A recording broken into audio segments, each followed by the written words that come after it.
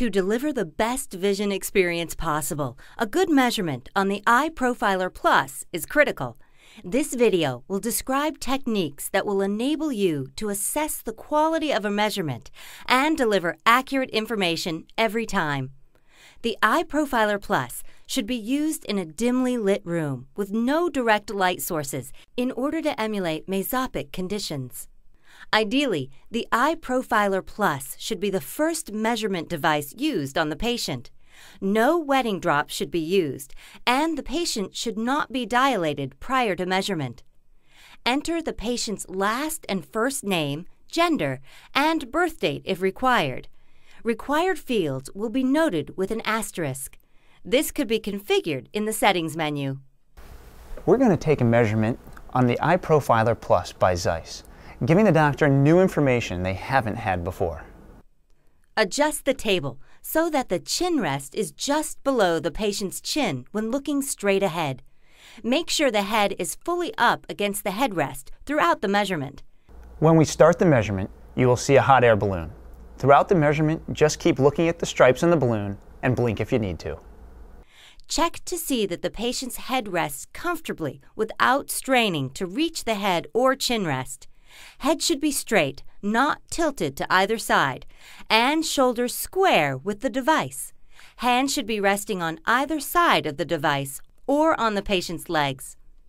Next, adjust the chin rest so the patient's pupil is aligned vertically. This can be done using the mark on the faceplate or by using the chin rest controls on the iProfiler Plus screen. There are several configuration options available for the measurement. You can choose to run just a wavefront measurement or just a topography measurement. We recommend running wavefront only if you are auto-refracting over contact lenses. You can choose to measure just one eye. You can also adjust the pupil distance of your patient, which makes it easier for the machine to locate the pupil when switching between eyes. There is also the option to measure a patient in turn head mode. Use this if the topography measurement included shadows from the nose or brow bone. Start the measuring process by pressing Measure. Be sure to coach the patient throughout the entire measurement.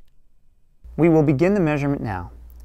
It will automatically move from one eye to the other and will be over in about a minute. Blink a few times and look at the stripes in the balloon. Keep looking at the stripes. The balloon will go in and out of focus, which is normal.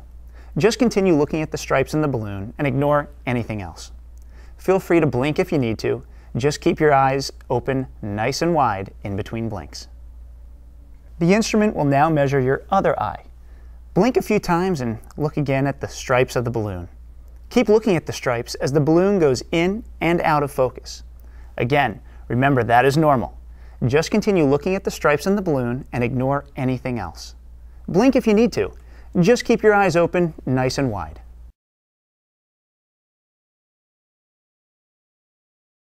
Great. You can relax now. The measurement is complete. Stay seated as I review the quality of the measurement. Some key aspects to look for when reviewing the quality of the measurement. The rings should be clearly defined, in focus, and complete within the pupil aperture. Zoom in on the image if you need to. The difference in pupil sizes should be less than 1 millimeter. There should be good mesh coverage with no clusters of missing data points. A few missing individual points is acceptable. Zoom in on the image if you need to. Touch Save. If the topography measurement had incomplete rings within the pupil aperture due to shadows from the nose or brow bone, take the measurement again in turn head mode. It's a good idea to compare the auto-refraction measurement with the patient's existing prescription if available. If the sphere power is significantly more negative than their existing prescription, the patient may have accommodated during measurement, and the procedure should be repeated, telling the patient specifically to ignore the red dot. You can now print the auto-refraction results on the thermal printer in the device. You also have the option to save a report for any of the views in the review screen. If you had a patient where the mesh overlay was incomplete after measuring multiple times, and the missing data was in the same location on the eye, save the mesh report to share with the doctor, as it may indicate the presence of some kind of pathology.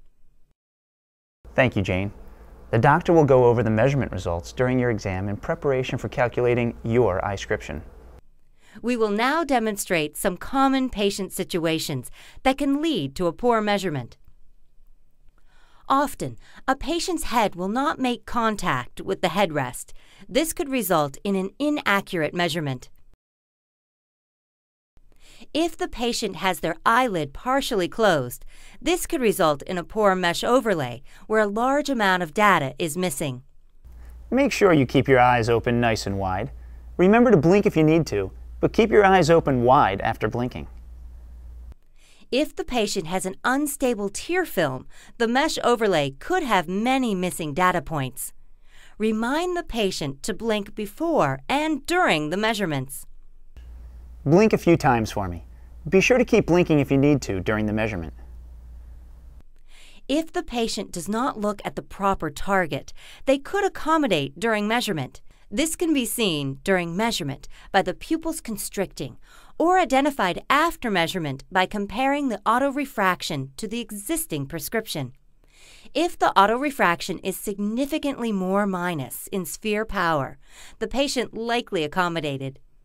Adjust your script to specifically tell the patient not to look at the red dot. Blink a few times and look at the stripes on the balloon. Ignore a red dot if you see it.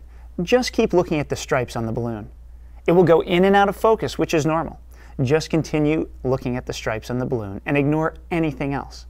Feel free to blink if you need to. Just keep your eyes open nice and wide. In patients with cataracts, it may be necessary to raise the sensitivity to ensure a good sensor image. When prompted with this message, adjust the sensitivity level only one step at a time. When proper care is taken to get a good measurement, the process is quick and easy.